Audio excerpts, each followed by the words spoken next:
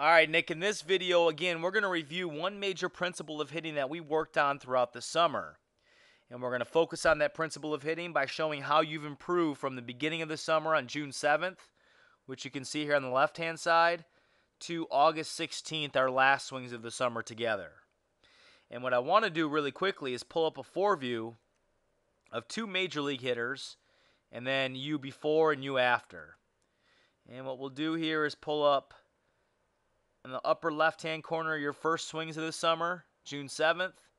In the upper right-hand corner, we'll pull up your last swings of the summer.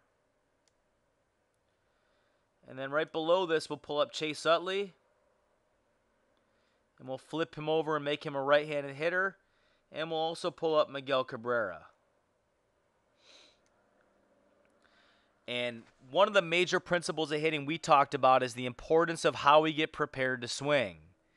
And getting prepared to swing involves a couple of things. Number one, as you can see here with Chase Utley, it involves a negative move. And so with our negative move, all we're simply doing is getting ourselves prepared to stride forward. And when we do that, what we do is we load the weight on the inside of our back leg. The back knee stays inside the back foot. And you'll see here with Chase Utley, he picks up that front heel, and his weight simply loads against the inside of his back leg.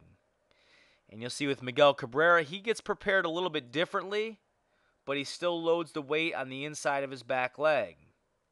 You'll see here as he begins to take his negative move, he lifts up his front knee towards his belly button right there. And you can see his weight gets loaded on the inside of his back leg here. And so both guys do a negative move. And during their negative move, they're not loading the hands. They're just simply loading the weight on the inside of the back leg. And that leads to the positive move. When they take their positive move, they're attacking with their lower half towards the pitcher. So you see here with Chase Utley, as he attacks with his lower half, he's loading his hands. And when his front foot lands, he's done preparing to swing. You'll see here the belly button moves forward, and the hands get to a great launch position. Notice how the barrel of the bat gets pointed kind of towards his head here, and the knob of the bat gets pointed towards the catcher. Notice how his hands and the bat stay close to his body. That's going to help him swing more efficiently and be more powerful with his hip rotation. You'll see the same thing here with Miguel Cabrera as he takes his stride forward. His belly button and lower half works towards the pitcher, and his hands get loaded. And when he lands, you'll see here, he's created a positive move forward, but more importantly, his hands are in a great launch position. Notice how the knob of the bat's pointed towards the catcher, and the barrel's nice and close to his head, hands close to his body. And so we have two hitters here that get to very good launch positions. Now, if we take a look at you up on the left-hand side and watch the launch position that you got to, you're going to see here when you take your stride and your front foot lands, your hands weren't in a very good position. Notice here on the left how your arm gets locked out and you push your hands away from your body. And as a result of that, you're going to be a little bit slower with the swing. Also notice how your barrel of the bat is further away from your head. And the knob of the bat isn't really pointed towards the catcher, but instead it's kind of pointed towards the opposite batter's box.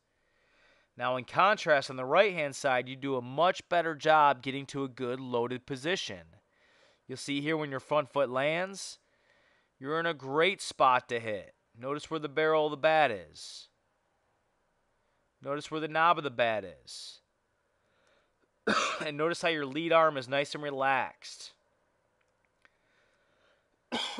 So everything is a little bit closer to the body here on the right-hand side. And more importantly, because you get your hands in a good spot, your head's in a better position too. Notice here if I draw a line from your eyes to your belly button, how that line kind of works backwards. You can see the same thing here with Miguel Cabrera and Chase Utley. But in your old swing, the problem was your eyes were slightly behind your belly button here. So your head wasn't quite in the fire. So you were losing balance and power with this weak hitting position. And so now we got you to a much stronger position to hit, and that's going to improve the quality of your swings pitch after pitch.